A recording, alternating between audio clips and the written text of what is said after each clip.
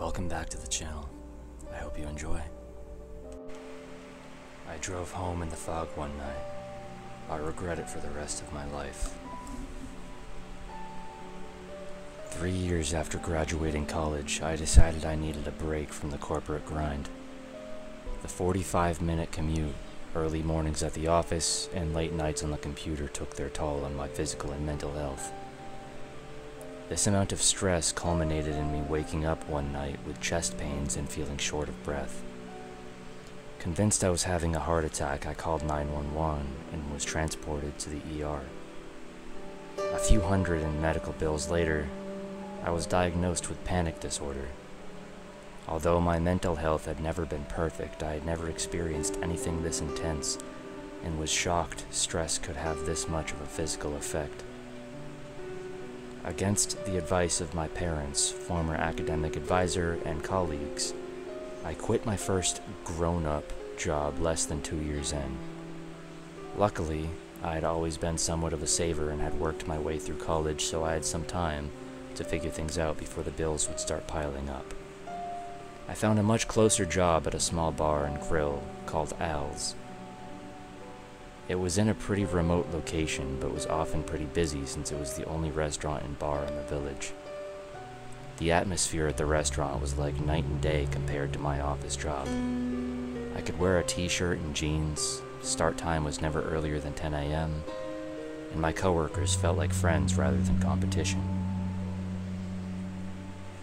I loved working there and still look back on the 2 years I spent there fondly, despite what happened. It was a Friday night, and we were preparing to close at midnight. Sometimes we stayed open later, but the last few bar guests cleared out early that night.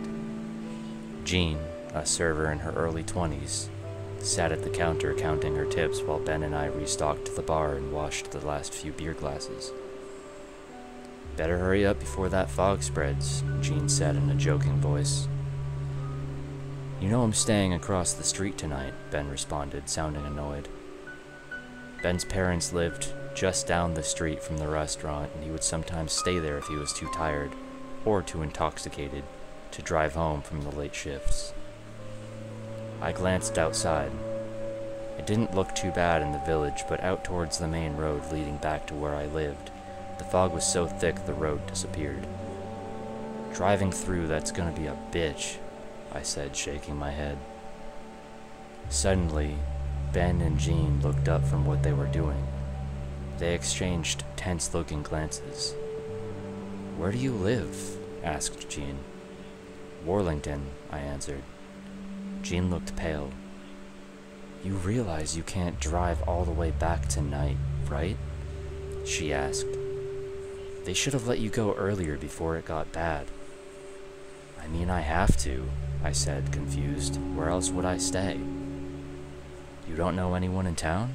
Jean asked. I shook my head. "And you can stay with me if you need to. You can crash on the couch. Just don't go out in the fog at night. Especially on 23. It's dangerous. There's so many accidents already with normal visibility. Imagine how dangerous it is when you can't see 10 feet in front of you." She wasn't wrong. 23 was notorious for deadly accidents, being a rural, yet busy 2-lane highway with a ton of sharp turns. I'd had a few close calls driving to and from Al's already. I was still shocked she offered to let me stay at her place. We were friendly, but she'd never given any indication she was interested in anything more. But her offering to let me stay over to avoid some minor driving conditions seemed extreme. It wasn't like it was a snowstorm. I agreed to stay the night for both reasons of safety and being curious to see if she did see me as more than a friend. I had to help Ben put away a few things in the walk-in, so Jean said I could meet her outside and follow her to the apartment when I was done. "Hey, do you think Jean's into me or something?" I asked Ben once we were alone. "I'm surprised she actually invited me to stay over." Ben shrugged. "Maybe," he said. Ben wasn't his usual self tonight. He was usually outgoing and boisterous. On the slower weekend nights, he was known to sneak some drinks back to the break room, but tonight he had been fairly quiet and remained completely sober. We got our closing tasks completed for the night, and I was getting ready to walk out the door when Ben stopped me.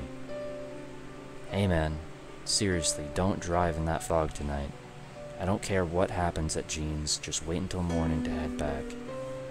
This was out of character for Ben. He didn't have a reputation of being a safe driver. He regularly drove under the influence and wasn't opposed to a street racing. I wanted to know why this was such a big deal to him, but was exhausted and knew Jean was outside waiting for me. I nodded. "No worries, I'll see you tomorrow," I said, waving to Ben. It was less than a 5-minute drive to Jean's apartment. She lived in an older duplex. She grabbed some blankets and a pillow from the closet and put them on the couch for me. I thanked her. I felt pretty awkward at this point.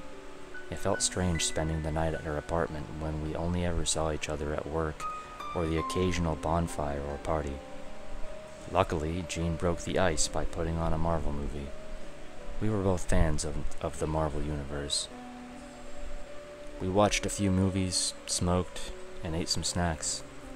It was starting to be clear to me that she didn't have any interest in me romantically, but I was okay with that. She was still a good friend, and I really enjoyed her company. After a while, my mind drifted back to Ben's strange demeanor tonight. Did you notice how Ben was tonight? He was quiet as hell and didn't have a single beer. Yeah, don't worry about it. He always gets like that when it's foggy out. He doesn't like to talk about it, but he saw a bad accident out there a few years ago when there was a fog and it was hard to see. He wouldn't tell me much about it, but it must have been pretty gory. I nodded. That made sense. Jean decided to head to bed after the movie was over, and I got settled in on the couch. I was just starting to doze off when my phone rang. I jumped up and quickly silenced it. It was my roommate, David. I figured whatever he was calling about could wait until morning and tried to go back to sleep. Then I saw a text. "Call me now," it read in all caps. Annoyed, I got up and stepped out onto the porch to avoid waking Jean up. I called David back. "What's so important you need to call me at 2 a.m.? I asked. "Our fucking house got broken into," responded David. "Are you kidding me?" I asked. "No, I just called the police and they're on their way. I just got home from Jenny's and it looks like the back door was kicked in. The lock's broke. The place is totally ransacked and our TV's gone." "What about my Xbox?" I asked, nervous. "I'm sorry, man. I don't see it here," David responded. "I'm on my way," I said and quickly hung up. I quietly gathered up my things and folded up the blanket. I decided to leave quietly and text Jean in the morning to let her know what happened. I didn't see the point in waking her up, and I wasn't in the mood to be talked out of going to see what all had been stolen. I was getting angrier by the second. I hated how rampant theft was in Worlington, and was even angrier remembering how many hours I spent at a job that almost killed me to earn everything I owned. I texted David to let him know I may take longer than usual to get home since I would have to go slow to get through the fog on 23. Once I got onto the highway and realized how thick the fog was, my rage subsided a bit. I knew I'd have to stay fully focused on driving. I was pretty tired, so I turned on the radio to help me stay alert. I drove 25 despite the 55-mile-per-hour speed limit. I couldn't see anything. The fog was the worst I'd ever seen, even worse than snow blindness. Almost every station on the radio was breaking up. The only station I could get a signal on was by some folky-sounding country station. I eventually gave up and turned it off, annoyed. I started to see some light through the fog, so I slowed down a bit. I quickly realized that there was a pickup truck on the side of the road with the hazard lights on. I slowed to a stop behind it and got out. There was a man who looked like he was in his 50s sitting in the driver's seat with the door open. He was mumbling and crying, head in his hands. Sir, are you okay? I asked. He continued to mumble and sob at the same time. Do you need help? I can call someone, I said. He looked up, appearing very distressed, and his face was very red. The phones don't work out here. We're screwed. We're screwed. We're dead, he said as he began to hyperventilate. What's going on? I can help you, I tried. They messed with my truck. I looked away for 1 minute and my truck won't start, he stammered. Look, man, it's okay. I'll call a tow truck for you and the police if you need me to, so it'll be fine. He continued to sob and hyperventilate while I pulled out my phone and dialed 911. I tried 3 times and the call wouldn't go through because of bad service.